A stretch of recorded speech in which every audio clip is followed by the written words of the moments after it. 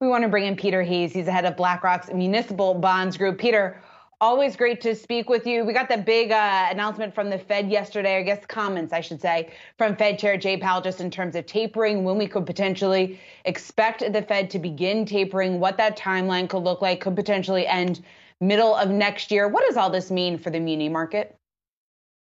Well, hi, Sean. Thanks for having me. I would say munis are a fixed income asset, and when the Fed moves, fixed income assets move. So the munis will move. The market will move up or down depending on which way interest rates go. The one thing I will say, though, is if for those worried about rising interest rates, municipals tend to do much better in a rising rate environment. You can actually look at index returns this year. Most fixed income indices are flat to down.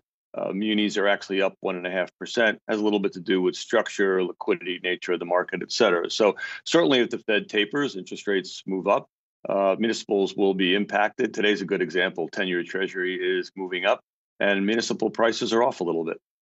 Peter, I want to ask you about that rising interest rate environment, especially since we're looking at 2022, but also the impact from what could be the passing of the bipartisan infrastructure bill.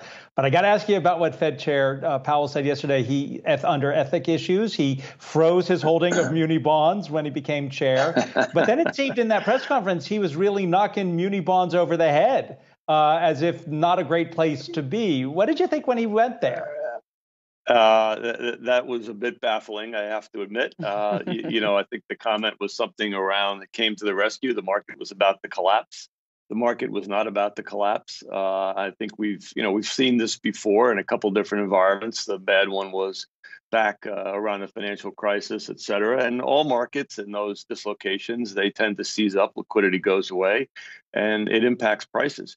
But when you look at the resiliency of the market through all of these different sell-offs, and again, you can go back in time, you can go way back to the Meredith Whitney bankruptcy predictions. The market bounces back.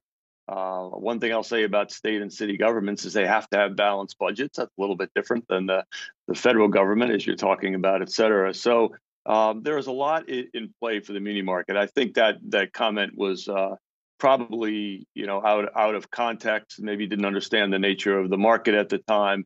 There was a Fed backstop put in place, the municipal liquidity facility. And by the way, only 2 issuers utilized that. Did it help maybe give some confidence to investors in the market at the time? Perhaps, but there was also a lot of other elements to that, including congressional fiscal stimulus. So I think that was sort of exaggerated, I would say, in my opinion. Peter, you mentioned state and local finances. Last time we spoke, you actually said that they were in pretty decent shape. Do you think that's still the case? Wow, it's just amazing. We take a look at the budgets and where we were, April, May of 2020, when we were predicting enormous budget deficits. They've turned the corner. In fact, I would say that a lot of this congressional and fiscal stimulus we've seen still remains unspent. Now, they have to spend it by the end of 2024. But perhaps that's a bit of an offset to some of the fiscal drag that will occur as this dissipates, et cetera. But fundamentally, the credit of the municipal market has never really been in better shape. Puerto Rico is coming out of its bankruptcy. A lot of these other entities are running large budget surpluses. General reserve funds are better. So, yeah, I would say we're in better shape than even the last time we spoke. Despite the machinations on Capitol Hill, it's a good bet that $1.2 trillion bipartisan infrastructure bill will get passed. What are the implications for the muni bond market and those who are listening to us right now who are thinking, okay, interest rates are going to start going up at some point, so maybe I should be looking to do what? So I did hear Gary Cohn talk about infrastructure, and depending on what number you use, 4 trillion, 5 trillion, 6 trillion is what the U.S. needs to spend on new infrastructure and repairing existing, et cetera. It's a big number. No one market is going to solve for all that. I heard him talk about public-private partnerships. Infrastructure banks are another element of that. But the municipal market is a very large liquid source of low-cost funding for issuers. It has been for a long time. It's a $4 trillion market. It will be part of that solution over time. And again, these infrastructure bills play out over a number of years. It's not a one-shot deal. So we're likely to see some increasing issuance over time. And to sort of answer your final point about what to do now, the market is a little bit overvalued. One of the components here is that will taxes go up? The marginal tax rate for individuals might go up to 39.6.